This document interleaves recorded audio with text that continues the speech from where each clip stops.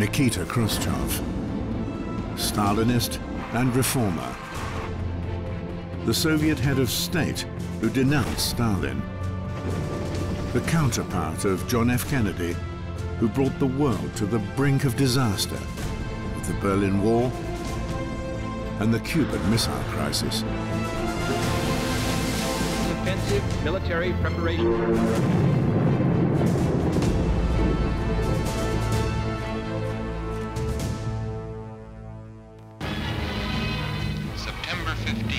September 1959.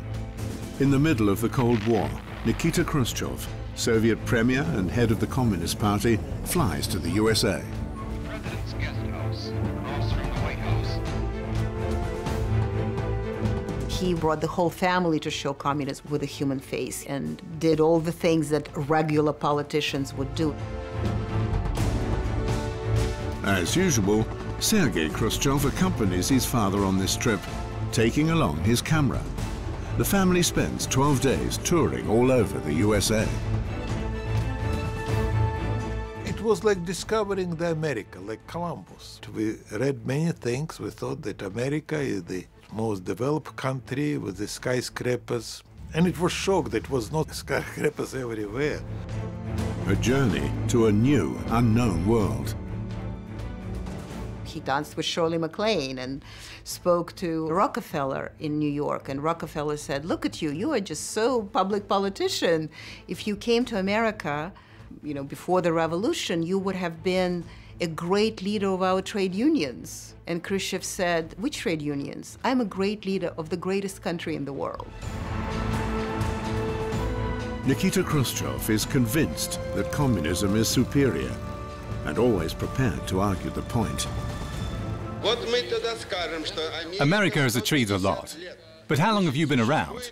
150 years of independence, and you've only got this far? We've been independent for less than 42 years, and in 7 years we'll be at the same level as you, and we'll keep on moving. When we pass you, we'll just wave and shout hello. He is dubbed Hurricane Nikita by the international media. This was vintage Khrushchev. He was voluble, he was loud, he was angry, he was provocative. Nikita Khrushchev's outbursts are greeted with dismay around the world.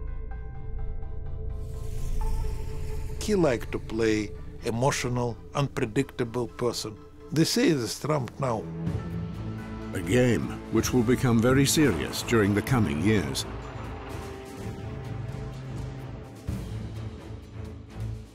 Americans have to treat us as equal. And we know that Americans don't want to respect anybody as equal. Khrushchev started this policy of crisis. It was Suez crisis, it was two Berlin crisis, and it is going higher, higher and higher until it's ended with the Cuban Missile Crisis. The jovial Nikita Khrushchev reveals his dangerous side. As my grandmother used to say, very rarely, but she did say it to me twice. She said the Khrushchev of 1962 was not a Khrushchev of 1956. Absolute power corrupts absolutely. I think the kiss of power, especially the kiss of power on the Kremlin, is deadly. But I think in Khrushchev's excuse, at least I have an excuse for him, he came out of Stalin. I mean, he was a Stalin servant for decades. Nikita Khrushchev spends his last years leading a withdrawn life outside Moscow. Here he records his memoirs on tape.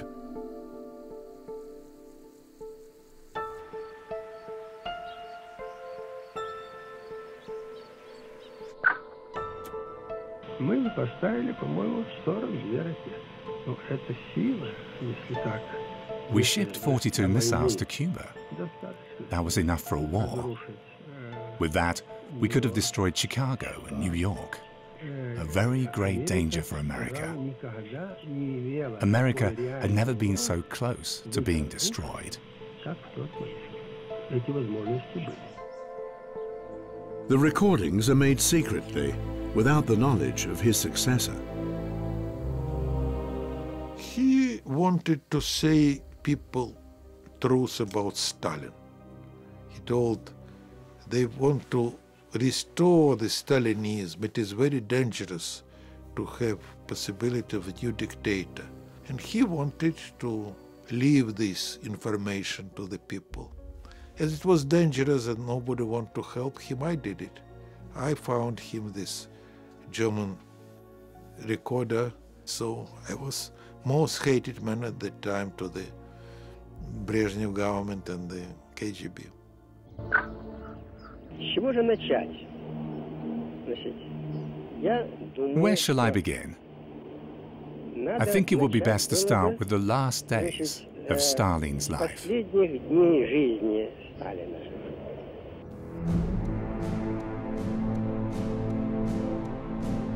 March 1953 in Moscow. My father came back to the home. It was sometimes about midnight, and he sit on the sofa, closed his eyes and said, Stalin died. For me, he was the leader. He was the father of the Soviet people. He may be not a god, but maybe higher than a god. I was very sad that he died. For almost 30 years, Joseph Stalin had ruled the land with an iron fist. I think Khrushchev felt Stalin's death as a kind of thunderclap. They had been for so long led by Stalin. The myth of Stalin had grown to such proportions. They had to be shocked.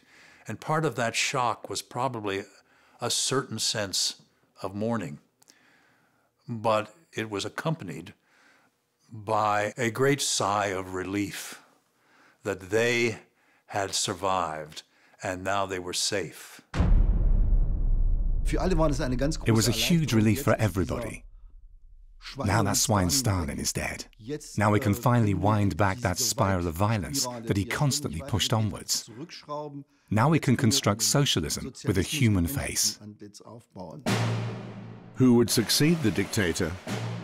Georgy Malenkov, Stalin's deputy, chief of the secret police, Lavrenti Beria, or Nikita Khrushchev? I don't think he was on the list at all. I think he was such a useful person for all of them. I mean, he was a hard worker, and there is a great picture of them, Molotov, Mikoyan, Khrushchev, Stalin, and Khrushchev looks the least refined of them. He has this ridiculous hat that almost doesn't fit, very short pants, and you could see that he is not one of them. He's an outsider. Nikita Khrushchev is born in 1894 in the border area of Russia and the Ukraine.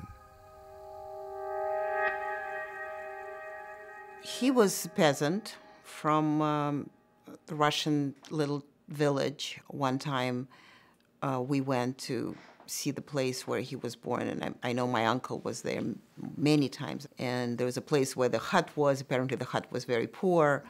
And at the age of 16, he and his father went to Ukraine, it was so close, and to become miners.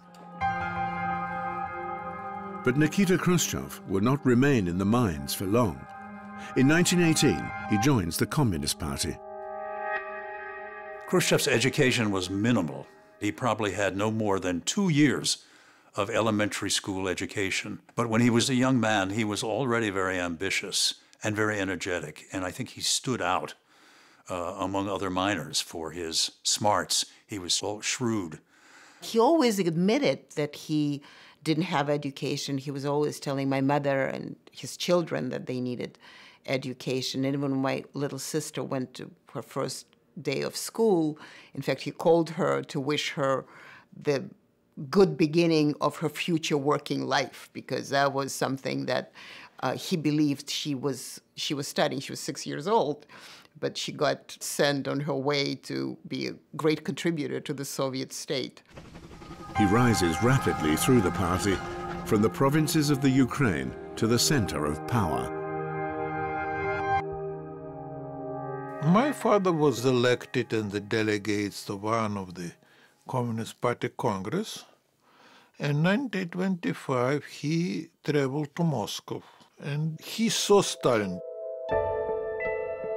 Мне тогда I was immediately fascinated by Stalin. We'd been invited to Moscow, young party members from Donetsk, and we had our photograph taken with him. He was very amusing, and he exuded great humanity. We were incredibly pleased we had the chance to talk to him. He quickly saw the light and became a Stalinist.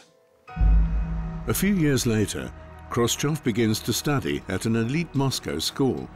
Via one of the other students, he gains access to supreme power. When he was at the Industrial Academy, Khrushchev did indeed befriend Stalin's wife, who apparently praised him to Stalin. Khrushchev, by that point, was the party secretary of the Industrial Academy. Khrushchev later would say that this was his lucky lottery ticket, a dream come true. This lottery galvanizes his career. By 1933, he is already Moscow party secretary. He believed that, Stalin couldn't be wrong. And Khrushchev, as a chief of Moscow communists, sit next to Stalin. You could see the adoration in his face. I mean, he just adores that great leader, and he finally got a chance to sit next to that great man. He also played a role which helped him to rise. And the role was of a kind of court jester in Stalin's court. Khrushchev was a simple man in the sense of he was uneducated, and he played that up. And I think that had the effect of lulling Stalin's suspicions and vigilance. In Stalin's court, everybody was suspicious of everybody else. But Khrushchev seemed to be safe. He was a safe choice. And I think one of the things that allowed Khrushchev to play the fool so effectively was that in some ways he was a fool. And we learn later in life, when he becomes the Soviet leader, that he does some foolish things.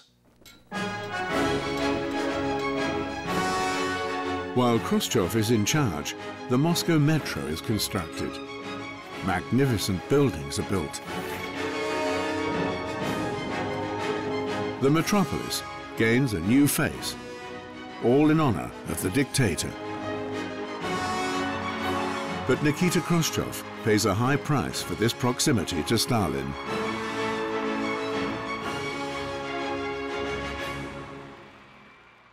The great purchase started when my father was the party secretary of Moscow Committee. It was under 1934.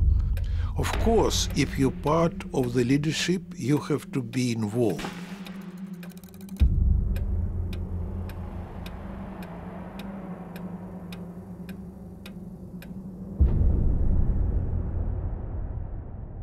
Вопрос об арестах и казнях, которые были, и огромном количестве людей, которые находились в тюрьмах и в ссылках. In those days, millions of people had been arrested and thrown into Stalin's prisons. But we had so much respect for him that we simply didn't dare do anything about it. At the same time, we'd started to have doubts. Is it all true? Were there valid reasons for all the arrests and death sentences? Was everything above board? But we were afraid to confront the truth, afraid to raise that curtain and look the truth in the eye. At the end of his life, Khrushchev said he had blood up to his elbows. He had signed death warrants for many people. By the time the purges began, it was too late to try to back out, or he would have been eliminated. Millions of people are arrested, exiled to Siberia, murdered. In 1938, Nikita Khrushchev becomes party secretary in the Ukraine, at the height of Stalin's purges. He told it was like after Mongolian invasion, everything was empty. All these party committees were empty, everybody was arrested. Stalin's henchmen don't even spare Khrushchev's closest associates.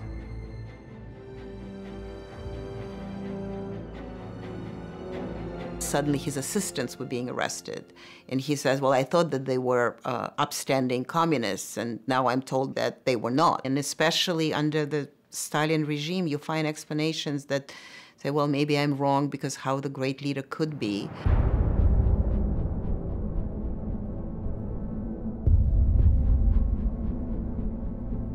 He continued to be loyal to Stalin and impressed by Stalin, and glad to be in Stalin's inner circle.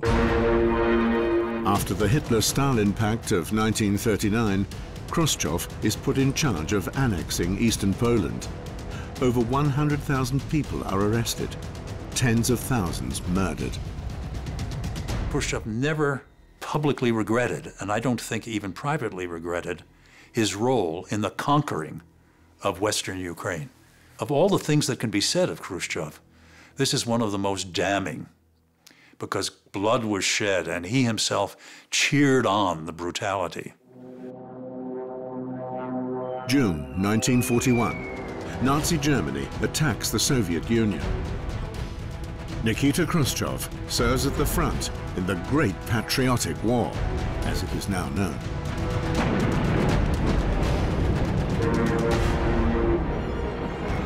He was a political commissar by the side of the commanding generals, first in Kiev, then at Stalingrad, later in Kursk. He was central to the conduct of the war, which of course Stalin was directing from Moscow. At one point, Stalin concluded that Khrushchev himself was guilty, along with the generals he fought with, of cowardice and of retreat. And at that point, Stalin called him to Moscow. And Khrushchev says in his memoirs, and I believe him, that Khrushchev felt that his life was hanging by a thread. But in this situation, Stalin forgave him. Again, the fact that he was Stalin's favorite, Stalin's pet, prevailed, and Khrushchev survived. На улицах освобожденного города киевляне встречали маршал Никиту Сергеевича Хрущева. Khrushchev is in the Ukraine at the end of the war. He permits the people to acclaim him for liberating the province from the Germans. At the end of the 1940s, Joseph Stalin orders Khrushchev back to Moscow. The dictator is at the height of his power.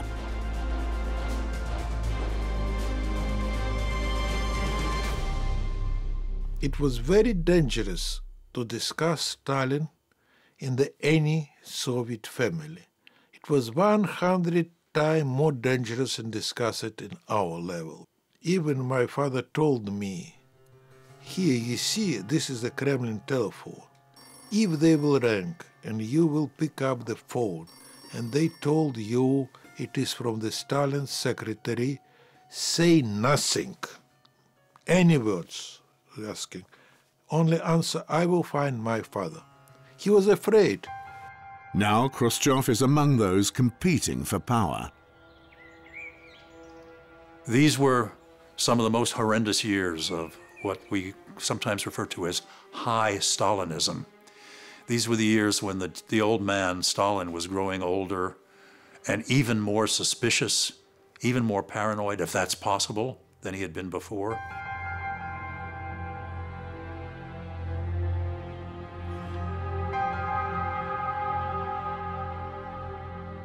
Stalin was a very lone person, and he had some group of the close associated lieutenants, about 5, 6 people, whom he invited mostly every night. Invite is probably the wrong word. He would drag them to his dacha outside Moscow and stuff them with food and force drink upon them. And these sessions would go on into the early morning hours, by which time they were drunk and fatigued, and finally he would let them go. It is 5, 6 lonely men sitting each night at the same table, telling the same things, trying to make joke on each other. And sometimes Stalin told, let's dance, and they dance, man with a man. One of the reasons he did this was for company, but another reason was his hope that the drink would loosen their tongues, just in case they had any conspiracies in mind. You have to be on the very alert and be really prepared for everything. He told us, you never know from where you go here home and they send you directly to the jail. Stalin's death is a liberation for his subjects. The dictator himself never arranged a successor. His fear of a possible rival was too great. And now, Khrushchev's time has come. When Stalin died, he said about Lavrentiy Beria, the chief of NKVD, we have to do something, they will kill us. He will kill us all. Lavrentiy Beria, the most powerful man after Stalin. The way of ruling of Beria was through the Gulag and the police and the arrests and others. He personally did it. So my father tried to start the plot against him. Khrushchev does deals and wins allies. He has a plan. Now his ability to get on with everyone pays dividends. And in this plot, this conspiracy against Beria, Khrushchev was the one who had the guts and the courage to organize the conspiracy, which eventuated in the arrest of Beria. Beria is executed, while other rivals are neutralized.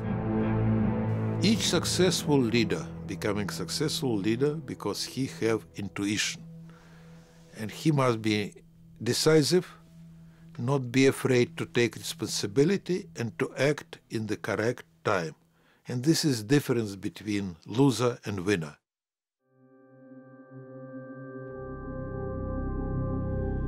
The winner, the new master of the Kremlin, is Nikita Khrushchev.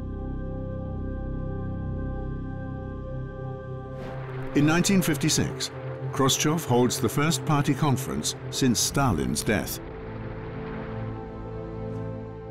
No, I knew nothing about secret speech, so-called secret speech, because my father didn't share this information with the family. In a closed meeting, when there are no foreign guests and no records are kept, Khrushchev denounces Stalin's crimes.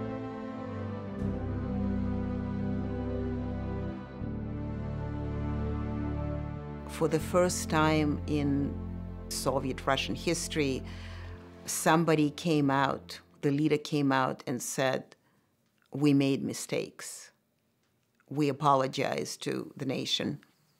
Khrushchev had the courage to denounce the man who had committed such horrors, a Holocaust in the Soviet Union.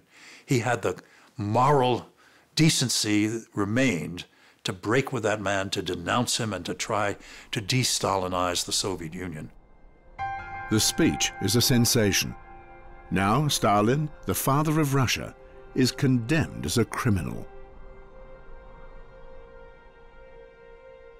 And my father told Sonny, you have to confess, because I believe that we're building the best society in the world. As he told, you cannot live in the paradise surrounded by the barbed wire.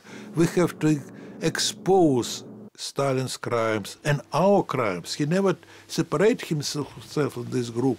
And then, like it was in the church, if they forgive us, we'll go forward. A fresh wind sweeps through the Soviet Union. The focus of power is a cheerful head of state and party secretary with a plan for the future. He wants humanitarian socialism, believing in the superiority of the system.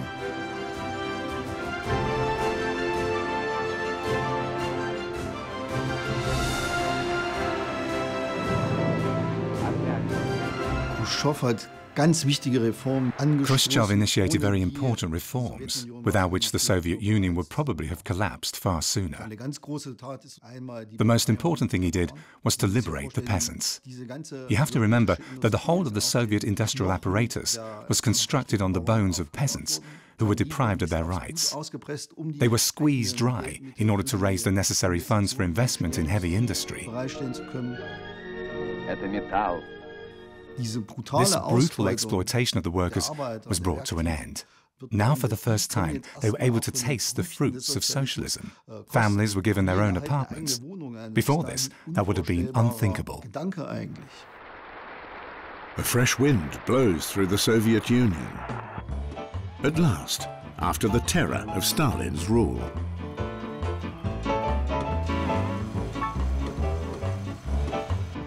In 1957, the Festival of International Youth. I mean, can you imagine all these foreign people came into Moscow and mingled with the Soviet people? I mean, that was never happening. That was an incredibly liberal moment. All the great theater of Russia came out during the thaw because suddenly there was this variety of ideas that you could exercise. The film had a remarkable renaissance at the time because suddenly people could speak. There was incredible attempts to decentralize the communist monolith in every area.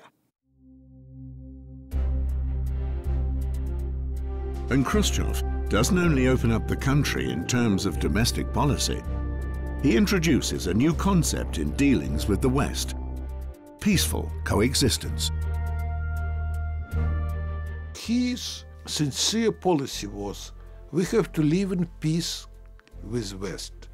But he believed that if we will reform our society, we will be ahead of all other countries and they will join us. Khrushchev wants an easing of tensions, but he doesn't question the system itself. That's why he has the Hungarian uprising suppressed in 1956, not long after his secret speech. He advocates socialism around the world, tirelessly visiting every continent until the end of his period in office.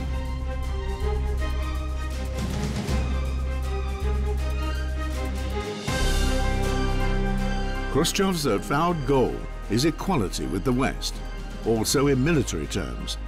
He believes that a balance of arms maintains the peace.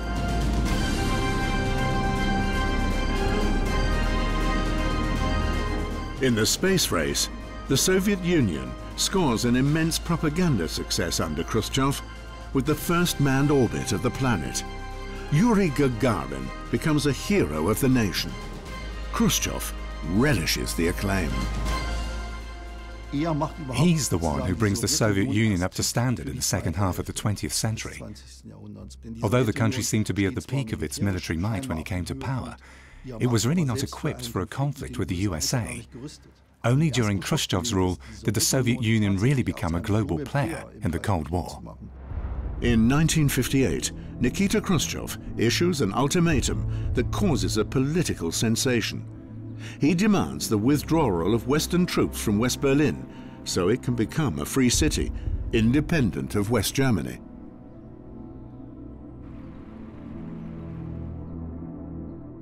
The crucial aim here is to stabilize East Germany.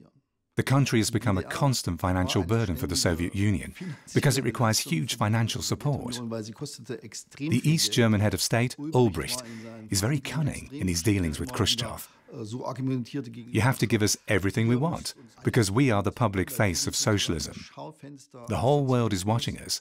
This way, you can show how successful the system is. And Khrushchev has simply become tired of constantly having to give in to this little party secretary from Saxony. He wants a permanent, stable solution for East Germany.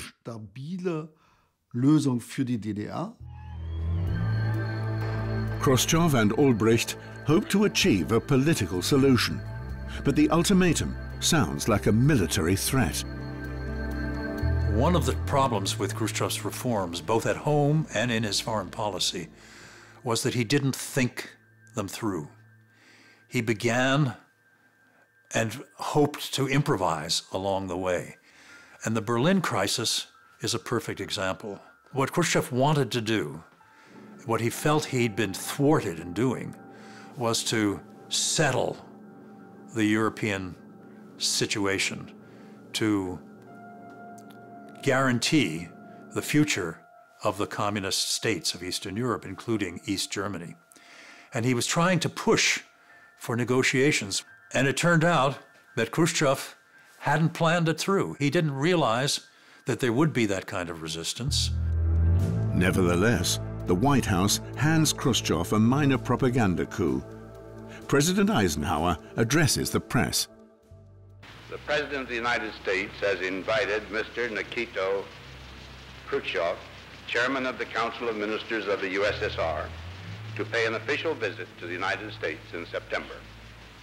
Mr. Khrushchev has accepted with pleasure. The American journey begins.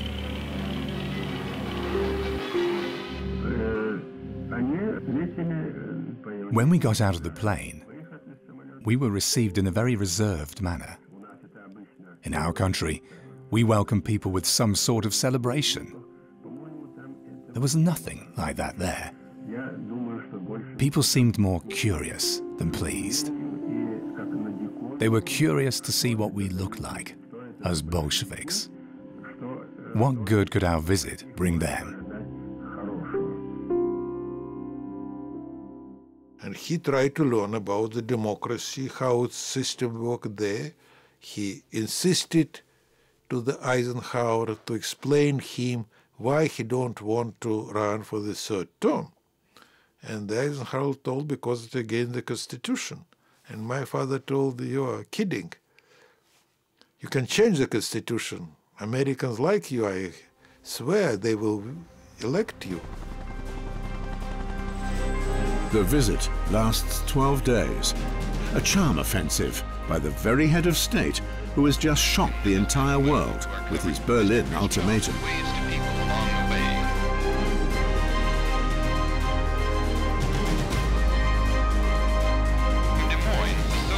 The climax for the popular press is a visit to a Hollywood studio. Khrushchev's son, Sergei, always present with his 8mm camera.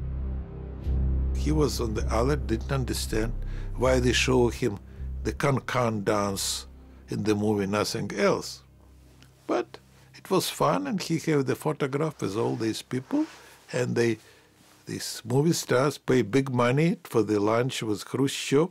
Everybody want to go there except one actor. It was Ronald Reagan. But of course, there are also protests. This annoys Khrushchev, who isn't accustomed to such things back home. We should compare notes, so you can see how the people you call slaves of communism really live. I won't try to persuade you. You'll see for yourself. In the future, we will live better than everyone else. I can promise you that. He was determined to be calm and collected, but he lost his temper several times and blew up and threatened and all the rest. So in that sense, it was a spectacle. It was a triumph, I think, in his own mind, because he had compelled the attention of the American people and of their leaders.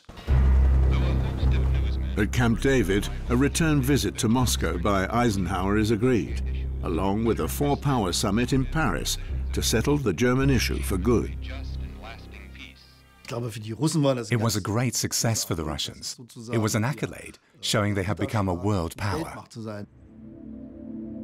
By the time Khrushchev leaves Washington, he believes he is now regarded as an equal.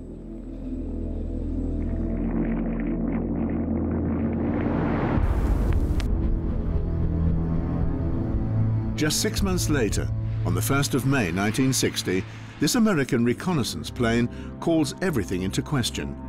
Soviet military discover it in their airspace. Khrushchev feels betrayed and orders it to be shot down. He has the pilot, Francis Gary Powers, put on trial.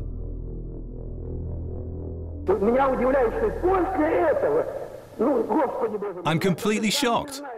Eisenhower was planning to visit us? I think you don't shit where you eat. Surely that's elementary. How can the president defile the Soviet Union and then plan to come for lunch with me, Khrushchev? How am I supposed to show him hospitality? As the leader of this world power, he wasn't being taken seriously, and he had no intention of swallowing what he saw as an insult, which meant he missed a huge opportunity. Because at that moment, the British and the French were prepared to go a considerable way towards accommodating him regarding the Berlin question. They would have withdrawn all but a symbolic contingent of troops. He could have booked this as a huge foreign policy success, but he didn't succeed in overcoming his personal anger. Shortly afterwards, Khrushchev sets off for the planned summit meeting in Paris, furious.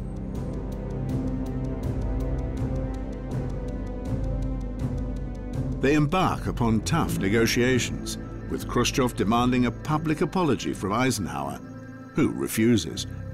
At a legendary press conference, Khrushchev condemns West German journalists in particular for booing him in response to his threat to walk out of the summit. I would like to respond to the group who are trying to boo. I've already been informed the German Chancellor Adenauer sent here the remnants, those we didn't kill at Stalingrad. They came to the Soviet Union in order to boo our borders. But then we spat them out.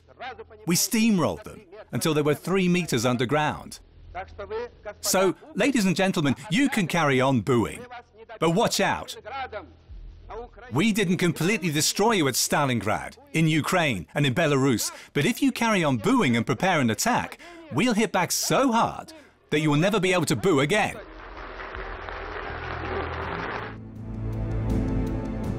Nikita Khrushchev storms out of the summit meeting.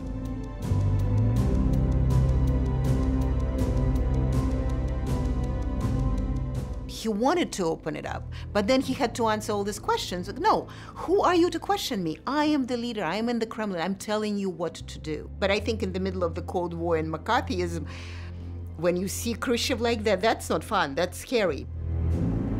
New York, September 1960.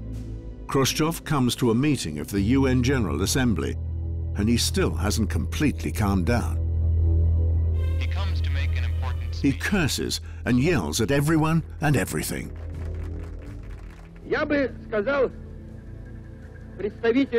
I'd say to the American president, you have some pretty fine friends. You're close friends with the Spaniard, Franco. But who is Franco the Spaniard? He's the execution of his own people, destroying Parliament and the Spanish government.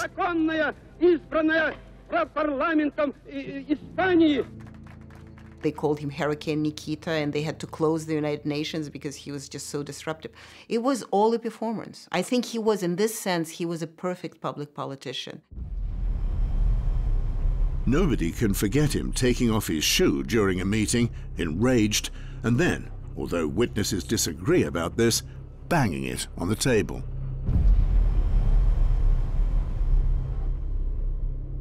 I gave a talk in Washington, and there were a lot of veterans of that era in the room. And when I raised the question of shoe banging, one man raised his hand and said, I was there, and I can tell you he did bang it. And another man raised his hand and said, I was there, I was 6 feet away, he did not bang his shoe. And a third person got up and said, he held the shoe in his hand, and his hand banged the table, but the shoe never touched the table.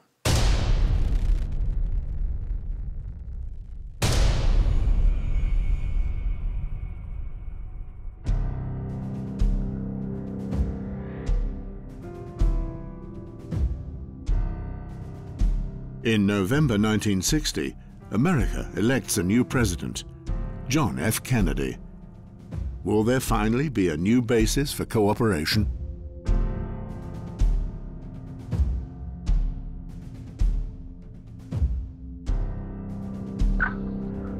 Kennedy and I are very different people. I'm a former miner who ended up as head of state because of the will of the party. and the people. He's a millionaire, the son of a millionaire, and a millionaire himself.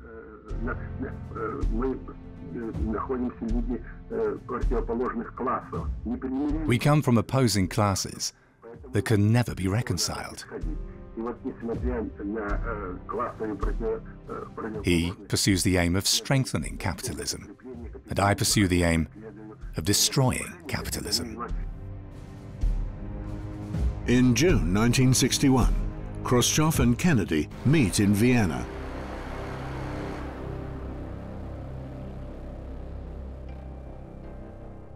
It was important to come together as people, to see what kind of man Kennedy really is.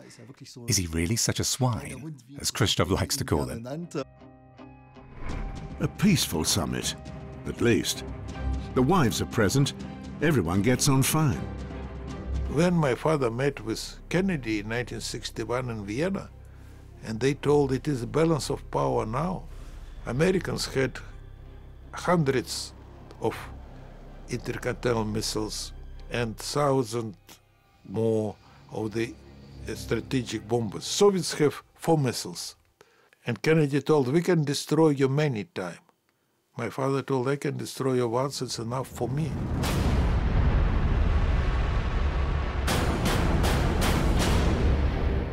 Dawn breaks on the 13th of August 1961. The Berlin Wall appears overnight. The two sides came no closer to solving the German problem.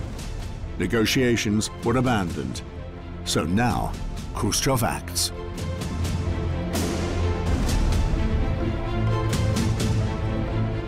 The wall, in an ironic way, helped to bring the Berlin crisis to an end. Because until the wall was built, Khrushchev was pushing for some kind of diplomatic deal. And when he didn't get the deal, he settled for the wall.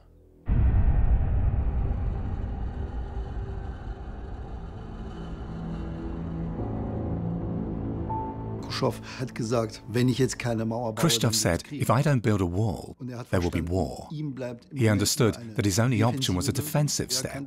He knew very clearly what the Americans would do if Allied access to West Berlin were obstructed. He knew very clearly that the USA was ready to fight for this access, if necessary with troops, and if it came to the crunch, even with nuclear weapons. The atmosphere in Berlin is extremely tense. In October 1961, at Checkpoint Charlie, American and Russian tanks face each other. A power game about passport checks.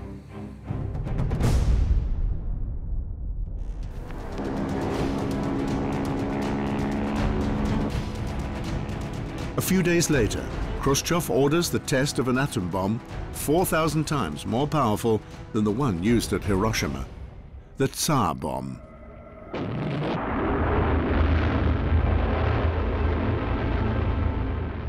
There was a Cold War on.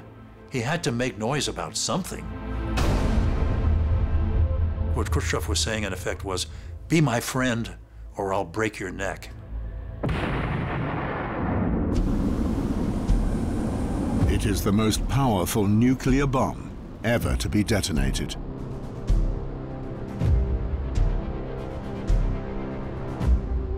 In 1959, the young Fidel Castro organized a successful coup and deposed the Cuban dictator. After the failed American invasion at the Bay of Pigs, Castro asked Khrushchev for help. And in the summer of 1962, Khrushchev resolves to station 40,000 soldiers and 60 medium-range missiles on Cuba. He imagined at first that it was a fine idea. You have to picture the scene. They're sitting around a table, and Khrushchev says, I've got a great idea. We'll station missiles on Cuba. That way, we kill 2 birds with 1 stone. The Americans will no longer intervene in Cuba, and we'll strengthen our military position towards the USA.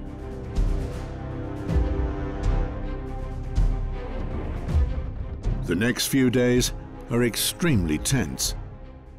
Naturally, the USA realizes that Soviet troops and missiles are being transferred to Cuba. So the Americans put their own forces on a state of alert.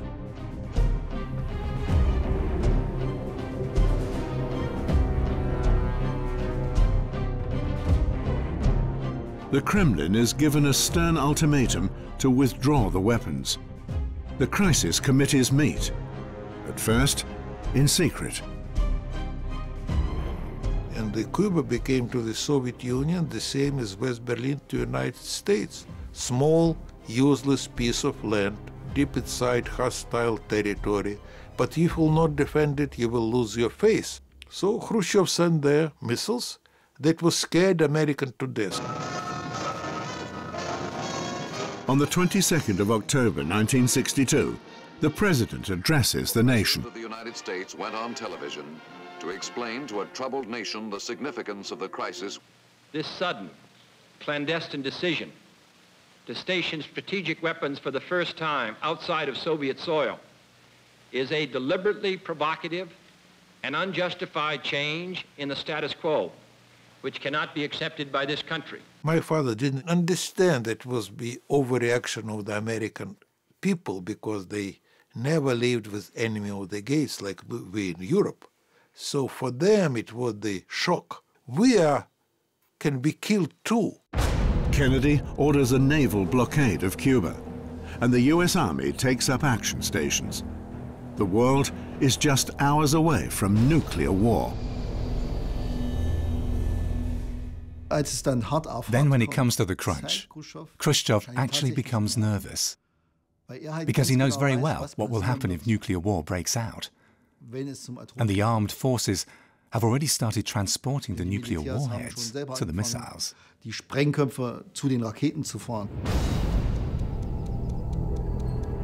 Khrushchev backs down and orders his troops to withdraw at the last minute.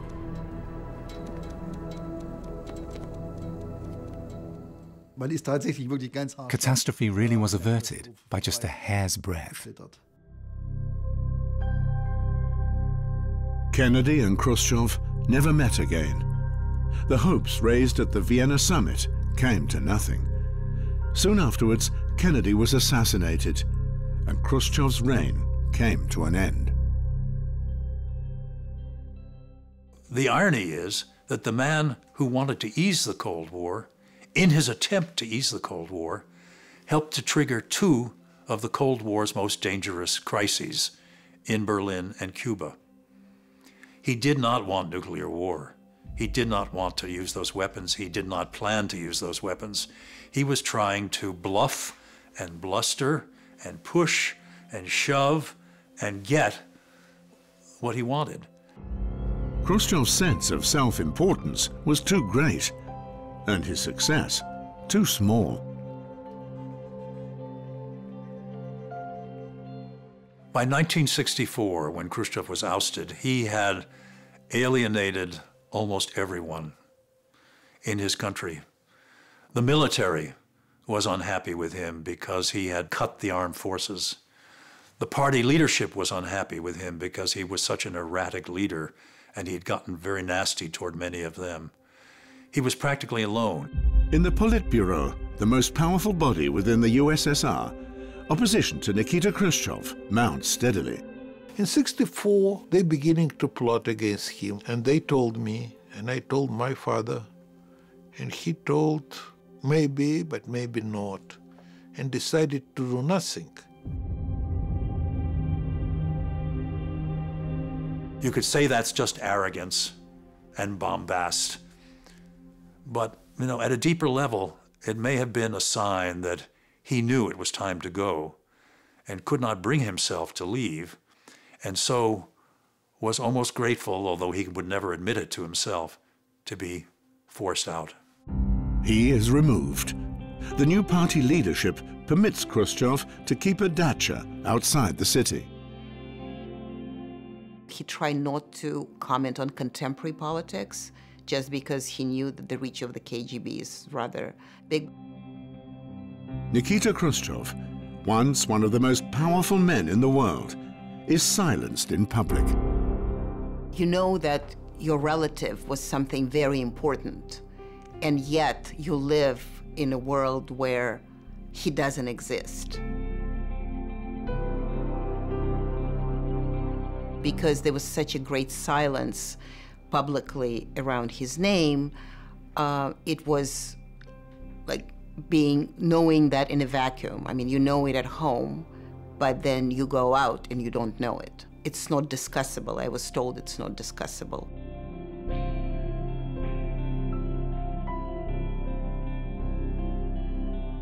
It was painful. Retirement was painful. He thought that they tried to push everything back and even started to think about de-Stalinization.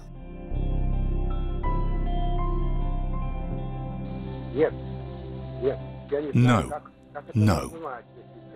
I don't know what to call people who take the side of a man who murdered his own people. Because it would mean encouraging those who want to repeat that. And it is possible if we don't remain vigilant. The new leader in the Kremlin was a pupil of Khrushchev's, Leonid Brezhnev. The fact that the transfer of power was peaceful is no doubt a consequence of Khrushchev's policies. He said that the greatest thing I've ever done, that today am ousted by mere voting. And it is true that if they weren't for the 56 and for the secret speech, he would have gone to Gulag himself and, we all be killed. Nikita Khrushchev may have been a failure as head of state. And yet, putting an end to mass murder makes him a great leader.